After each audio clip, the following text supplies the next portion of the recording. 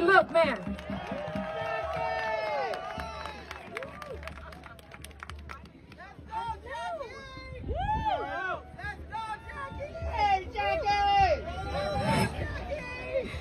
This ain't a church service, but it needs to be a revival. Okay,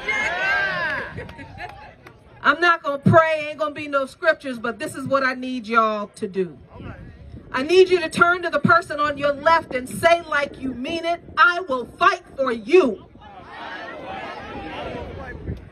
Now I need you to turn to the person on your right and say like you mean it, I will fight for you. And then if you can do it, I need you to turn on around, brothers and sisters, and say to the person standing behind you, I will fight for you.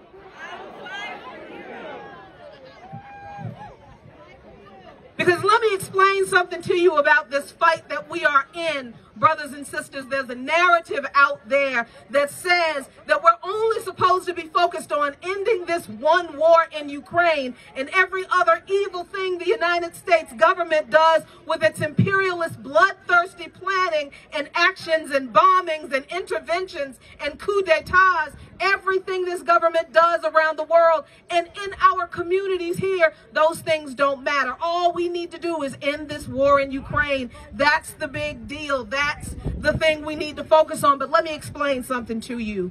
This capitalist system is at the foundation of every evil thing that comes out of this White House and the Congress that creates the policies.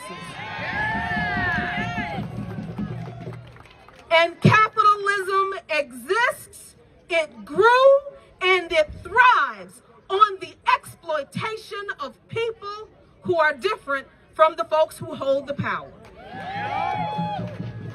So capitalism continues to exploit black people in ways that it doesn't exploit working class white people. That don't mean working class white people ain't getting their ass kicked. It just means we getting our ass kicked a little worse in a different way. Capitalism exploits and denigrates LGBTQ and trans people in a different way from the way black folks are being exploited.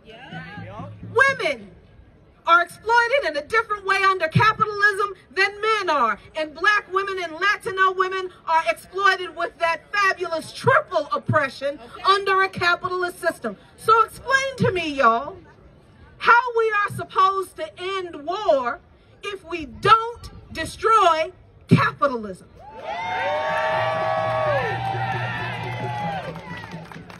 How do we end wars that are fought in the name of capitalist profit? Warmongers, weapons manufacturers making trillions off of the broken bones and bodies of black, brown, indigenous people around the world, working class and poor peasant people around the world. They don't do it because they legitimately hate these people. They don't do it because these people are a threat to our freedoms. They do it for capitalist profit.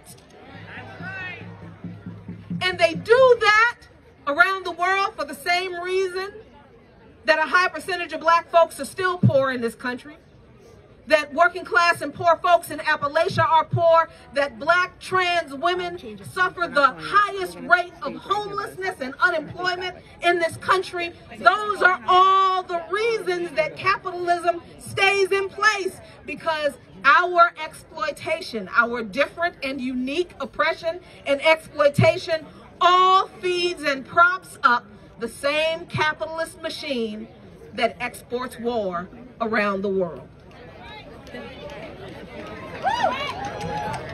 So reject anybody who comes to you and tells you that all we need to do is focus on ending this one war in Ukraine. Yes, this war in Ukraine must end, but let's not forget the 15,000 ethnic Russians who were slaughtered for 8 years by the neo-Nazi infused Ukrainian army. Let's not forget those people.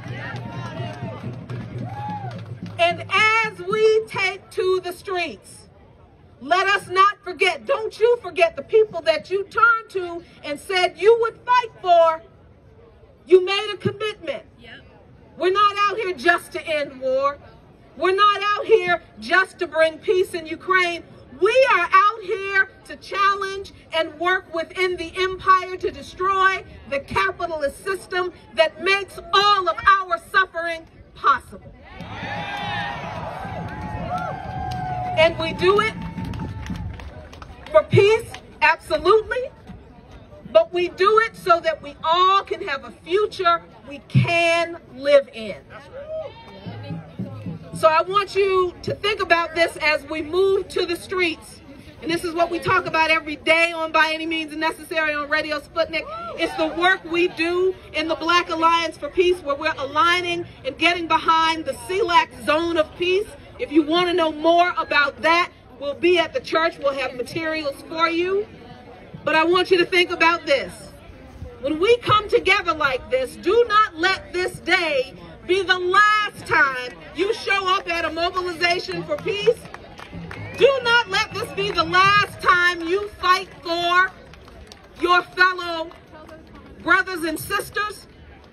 This needs to be a revival. Don't let this be an incident. Don't let this be an event. Let this be a revival and commit to stand, to fight, and to fight together for human rights. Say it with me. We stand. We fight. We fight together for human rights. We stand. We fight. We fight together for human rights. We stand. We fight. We fight together for human rights. We stand. We fight. We fight together for human rights. Thank you very much. A luta continua. The struggle continues. But I promise you, if you keep struggling, brothers and sisters, Victoria, certa. Victory is certain. Peace.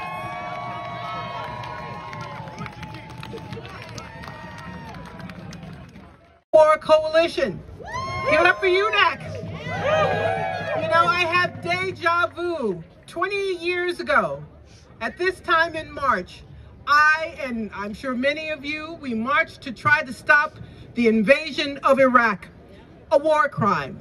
Now, yesterday, the International Criminal Court issued an arrest warrant for Vladimir Putin, saying he's a war criminal.